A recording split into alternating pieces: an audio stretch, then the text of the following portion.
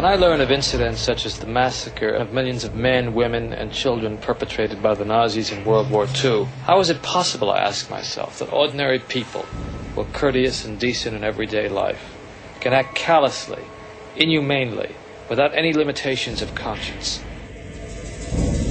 Now, there are some studies in my discipline, social psychology, that seem to provide a clue to this question. The problem I wanted to study was a little different. It went a little bit further. It was the issue of authority. Under what conditions would a person obey authority who commanded actions that went against conscience? These are exactly the questions that I wanted to investigate at Yale University. It is May 1962. An experiment is being conducted in the Elegant Interaction Laboratory at Yale University. The subjects are 40 males between the ages of 20 and 50 residing in the greater New Haven area. Psychologists have developed several theories to explain how people learn. One theory is that people learn things correctly whenever they get punished for making a mistake. 40 years later, Milgram's infamous experiment, obedience, is still taught in classrooms around the world. All right, teacher, would you take the test and be seated in front of the shock generator, please, in the next room? But the experiment was rigged. The victim was an accomplice of the experiment.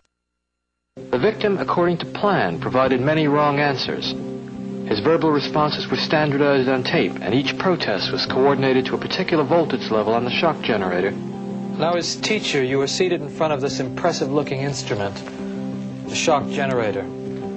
Its essential feature is a line of switches that goes from 15 volts to 450 volts, and a set of verbal designations that goes from slight shock to moderate shock, strong shock, very strong shock, intense shock, extreme intensity shock, and finally XXX, danger severe shock. Your job, the experimenter explains to you, is a word pair test. If he gets each answer correctly, fine, you move on to the next pair.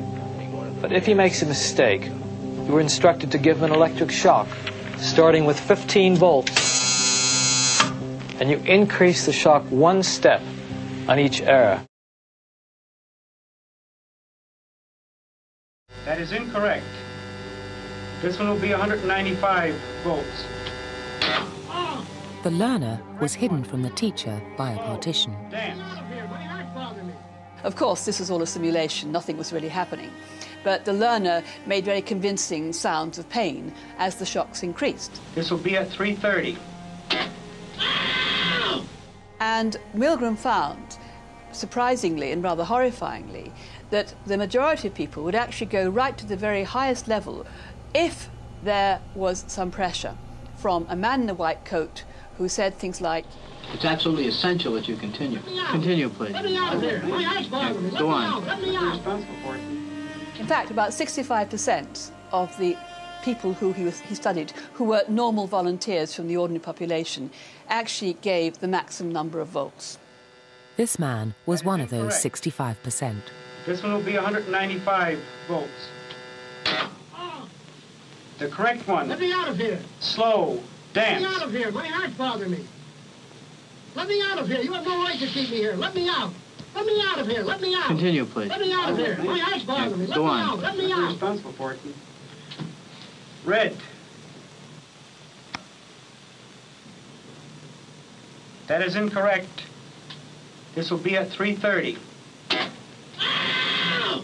The correct phrase is rich Let me out of boy. here. Let me out of here. My heart's bothering me. Let me out, I tell you. Let me out of here. Let me out of here. You have no right to hold me here. The next phrase is Let me fast. out. Let me out. Let me out. Let me out of here. Let me out. Bird, Let me car, out. train, plane. Eventually, the learner pretended to be unconscious. Continue, teacher. That is incorrect. This will be 3:45. The correct answer is fast, bird. What we learned from that experiment is that people will actually do an awful lot when they're put under pressure from authority figures. And the problem is, of course, that when we obey the unjust authority figure, the person who gives us immoral commands, then, of course, awful things can go wrong.